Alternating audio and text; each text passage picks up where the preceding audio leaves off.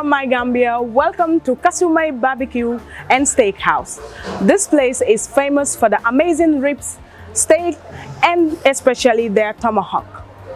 They offer meat of the highest quality, and you will never find a place like this in the Gambia because all dishes on their menu are specialties.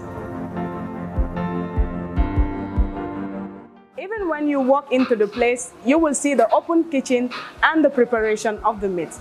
The meats are prepared using secret techniques with woods and smoker, which give the meats the exclusive taste. So if you are a meat lover, this is the place for you. We are in the outside kitchen where the grill is prepared, and here we have the grill master. Tell us about the offers you have in the steakhouse. Today is Thursday. And Thursday is unlimited, as much as you can eat spare ribs, pork ribs. We also have beef ribs. And we are preparing them in this smoker. It's a big American smoker. It's low and slow.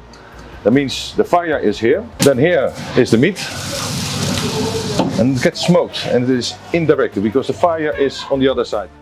And I wait till it's nice and crispy. And after that is done, we take them out, we put them in silver foil. We leave that then for another 2 hours. And then they are yummy, and they are soft. You can just suck them off the bones. And that's what it's all about.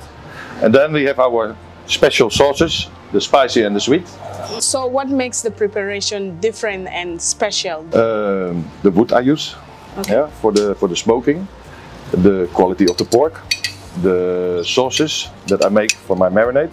Later on, but it goes on top. What difference does the wood give it than the oven? Taste.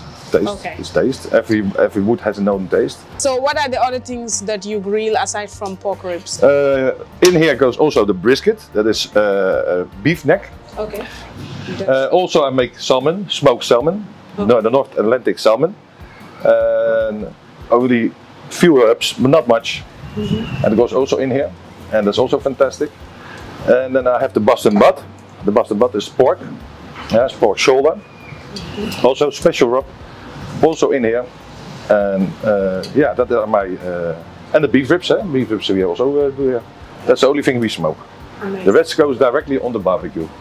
So where did your love for grilling come from? Yeah, already a long time ago, with family and friends at my house, barbecuing. And it was always so nice, and I make it so rich and everything, and everybody was like, oh, why are you not going to do that for yourself?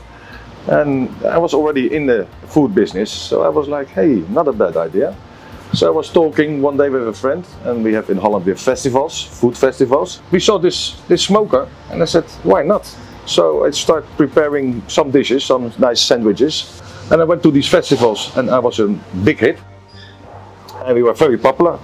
One day my friend was in Holland, and I was doing the festivals, and he went with me, and he saw how popular it was, and the people loved my food. That he said, why don't we do this in Gambia? Yeah, because when the season in Holland, it's off season in Gambia and otherwise around. Okay. So I went to Gambia, and straight away I was falling in love with the people and the country. Then we started the steakhouse. But we did it my way because I didn't want to have the same as everybody else. Yeah, we wanted to do a totally different setup with all different kinds of steaks from all over the world.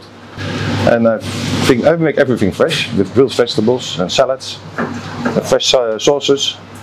And I think we became very popular. You know, everybody loves it.